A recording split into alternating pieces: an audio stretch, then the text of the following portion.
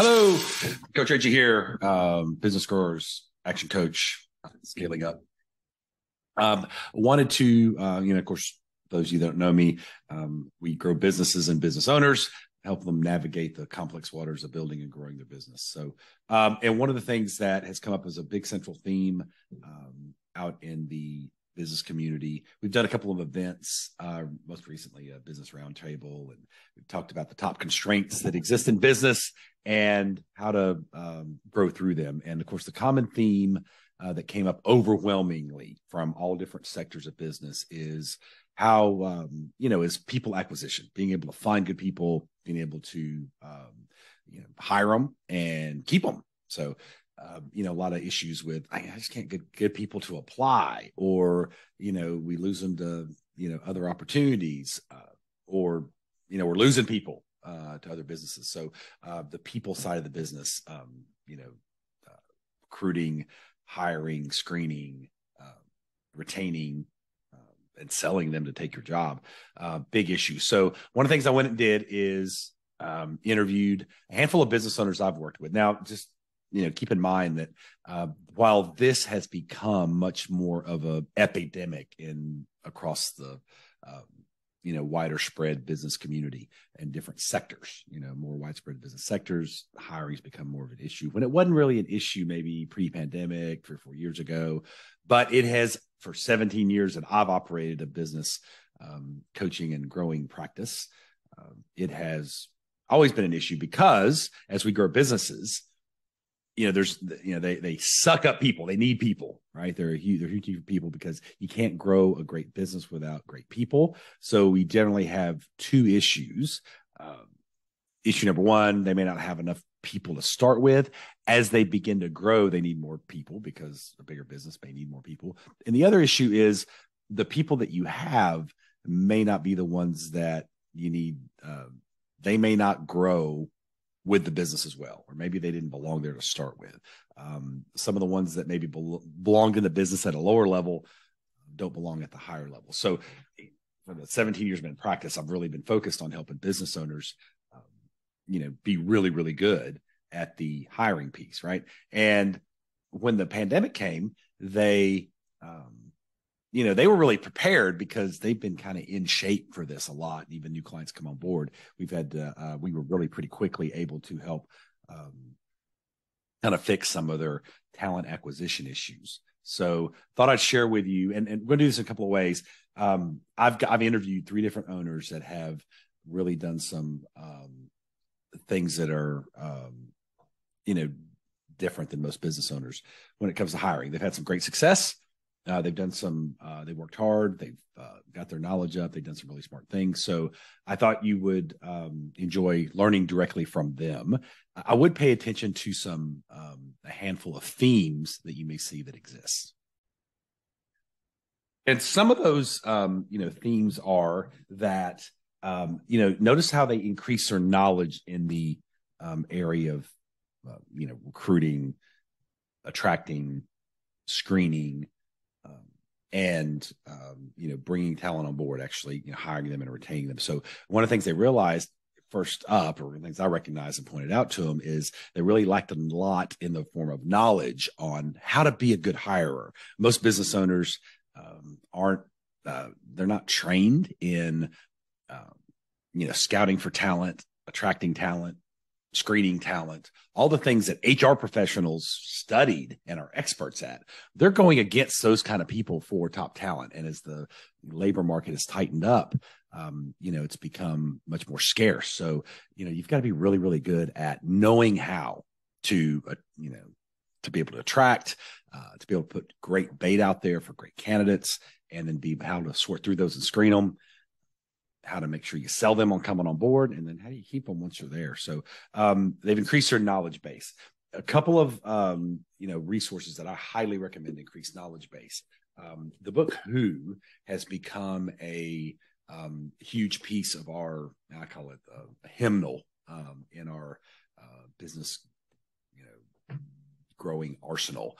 And it's something that we use a lot. It's a book by Jeffrey Smart, the book Who, and highly recommend that. It's a great field guide for being able to, attract screen for, know what you're looking for, first of all.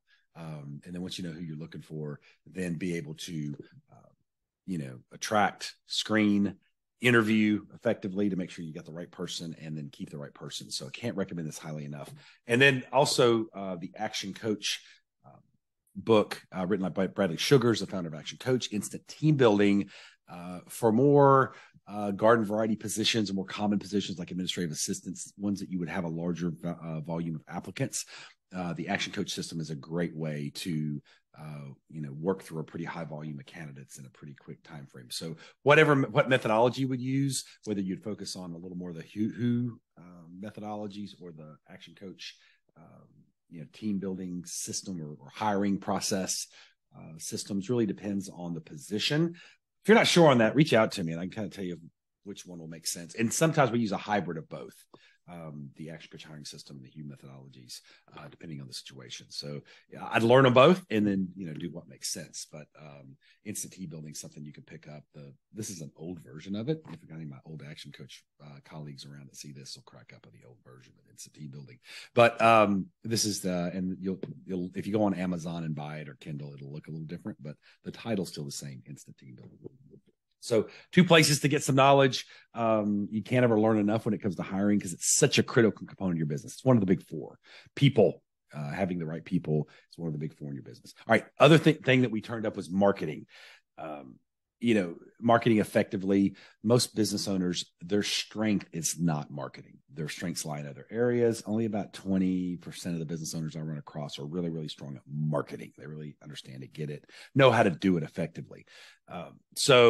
And really direct response marketing too. Like how do we invoke response? So it's often something I have to teach owners from a philosophical methodology perspective on how to do that. So you'll hear some things in these, casting a wide net. So that means, having not just I posted an ad on Indeed kind of strategy, but a wide range of marketing strategies, right? Use better bait is the other, thing that's key to marketing. Is if you're going to attract a superstar, a rock star candidate, you got to use rock star bait. And so many owners aren't using rock star bait. So make sure that you listen in for those little distinctions on how they're using better bait. The principles of marketing are in play. Listen for those in some of the things they talk about, which is one of the principles of marketing is target, offer, copy. Right? If you're going to have a good marketing campaign, you got to first start with your target. Who's your ideal candidate? Who's your ideal employee? If you were to build a bionic employee, if you were to describe a rock star employee, what are you after? And most importantly, what are they after? Like, what do they want? So next step is offer. What kind of offers would a rock star candidate? What do they want in the job, right? What kind of money are they looking for? And if you're going to, again, attract a rock star candidate, you have to advertise rock star money. And I wouldn't talk specifically about the money you're going to pay them day one. I would also advertise and market what the potential of the position is if they prove themselves to be a rock star after the honeymoon's over, 3-6 months down the road. If they're a top performer, then advertise that kind of money as what the income level is for the position. What else do they want? What matters to them? And that's good marketing, is what matters to the prospect. Also, what are the fears, frustrations, concerns of the marketplace, of the job candidate pool? What do they want?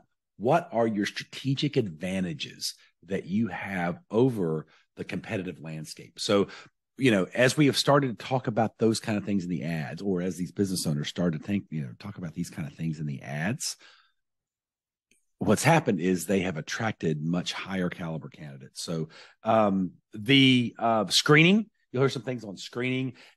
Don't waste time. Make sure you find ways not to waste time with tepid or uninterested candidates that aren't that engaged. And a lot of business owners get tied up with reading resumes that get shot to them on Indeed.